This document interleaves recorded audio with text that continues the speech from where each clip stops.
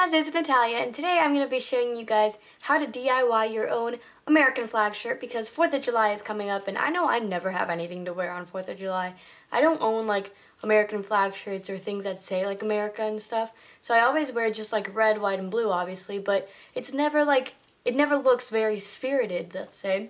So I was like, you know what, this year I gotta go all out because if y'all don't already know, which most of you probably don't unless you personally know me, I became an American citizen this year, so it's my first time celebrating 4th of July as an actual American citizen. So I was like, you know what, I'm gonna go all out this year, you know?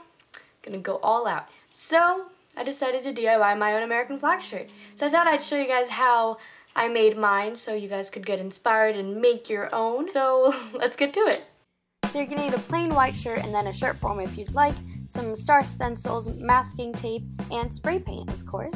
And I'm going to start by taking my shirt and placing it in the shirt form. And if you don't have one, you can just use cardboard or just put something in between. And then I'm just going to start creating my design with masking tape and the stencils and all that. So I basically created the flag and made like a little corner at the top where the stars are going to go.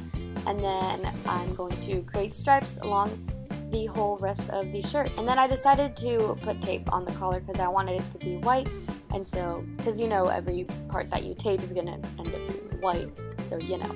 So I'm just going to place a few stars on there. You obviously don't have to put 50, it's just to get an idea of the American flag. So I put, I think like 7 or something, and then you're just going to start placing stripes all over it, and you want to make sure they're kind of like the same like size and all that, because you don't want it to look too homemade. You want it to still look pretty good. So I mean, I didn't do the stripes all the way down because I'm going to end up cropping the shirt or fringing it or something. I don't know what I'm going to do, but I'm probably going to do something like that, so I didn't do the whole thing. And now it is time to spray paint it. And my spray paint was actually kind of weirder than I thought, and it doesn't paint fully, but I mean, it was a pretty cool effect anyway. So just make sure you don't hit like any spots that you don't want to paint that color. So I kind of got like some red in the blue and blue in the red and all that. But I mean, if it's just a little bit, it doesn't matter. And now you're going to let it dry. So once it's dry, you want to make sure it's completely dry. And you want to start taking off all the tape and the stencils and all of that you might have put on there. And if you notice that it's still kind of wet, then re-tape what you had on and just leave it be, because you don't want it to not be dry when you take all this off. But then you take it all off, and now it's time to cut it and crop and do whatever you want to it. So here I kind of cropped it a little bit because I was going to fringe it, but then I fringed it and didn't like it, so I cropped it more afterwards. And then I'm just going to make it into a muscle tank because you know me, I like muscle tanks better. So you can really do whatever you want in this point, but this is what mine ended up looking like. This is probably what I'm going to end up wearing for the 4th of July too, so you know. But yeah, this is what it looks like.